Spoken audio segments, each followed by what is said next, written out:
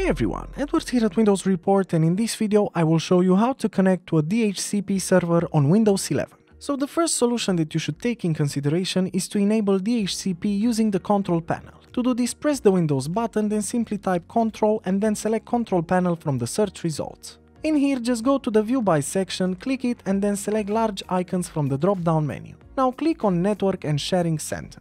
In the Network and Sharing Center, you have to access the network that you're connected to, and then click on the Properties button. Now find the Internet Protocol version 4 and then select the Properties button that corresponds to it. In here, in the General tab, make sure to click on Obtain an IP address automatically and also check the Obtain DNS server address automatically. Now you can click on OK to save the changes. But in case you want to disable the DHCP, you can click the Use the following IP address and also use the following DNS server addresses. From here on, you can type in your own IP address, subnet mask and default gateway for your network. And below you can also connect to your preferred DNS server. After you're done, you can just click on OK to save the changes. You can also enable the DHCP via the Settings menu. To do this, press the Windows button, then simply select the Settings icon, and then in here make sure to click on Network and Internet on the left pane, and afterwards just click on the Properties button next to your connection.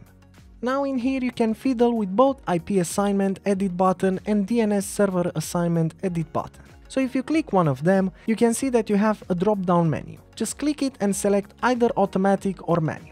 So in our case, let's select Manual. So in here you can see that you have the IPv4, which is the Internet Protocol version 4 option. Just turn it on and you can see that the same as in the control panel, you can input an IP address, subnet mask or gateway. But this is in case you want it disabled and you want certain specific preferences for your PC. Otherwise, just disable the toggle to off and then click again on the drop-down menu and select Automatic and then click on Save. You can do the same things to the DNS server assignment, so click on the Edit button, now click on the drop-down menu and select Manual, and in here either make sure that IPv4 is on. You can also input the preferred DNS and alternate DNS data, or otherwise you can also let it be turned off, select the drop-down menu and click on Automatic and then save the changes. And another great method is to troubleshoot the DHCP issues. To do this, press the Windows button, then simply select the Settings icon. In here, click on Network and Internet on the left pane, and then on the right side, scroll down until you find the Advanced Network Settings and click it.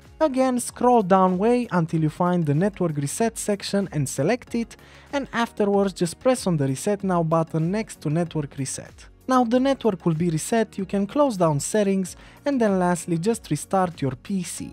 You can then check if you have any problems with the DHCP. And that's it, plenty of solutions to consider. As usual, for more information and details, you can check the article in the description below. And if you enjoyed this video, just make sure to like and subscribe to our channel. Thank you.